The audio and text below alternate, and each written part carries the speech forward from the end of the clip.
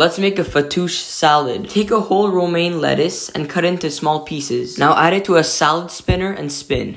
Now cut your cucumber into half slices, your peppers into slices, but try to remove the seeds inside. And then dice your radish as you would to dice an onion. I used 2 radishes, you could use 1. Let's just say it together. They suck. Anyways, dice your tomatoes and also try to remove the seeds.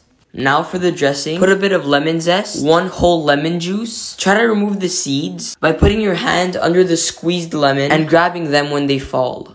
You're also going to put 1 minced clove of garlic, a bit of ground sumac, a few drops of pomegranate molasses, a bit of salt, a nice drizzle of olive oil, and a pinch of mint. Mix everything until well combined. Now you're going to fry some cubed up pieces of pita bread until they look like this. Put your vegetables and dressing in a bowl. Mix, then add your fried bread. And there you have it.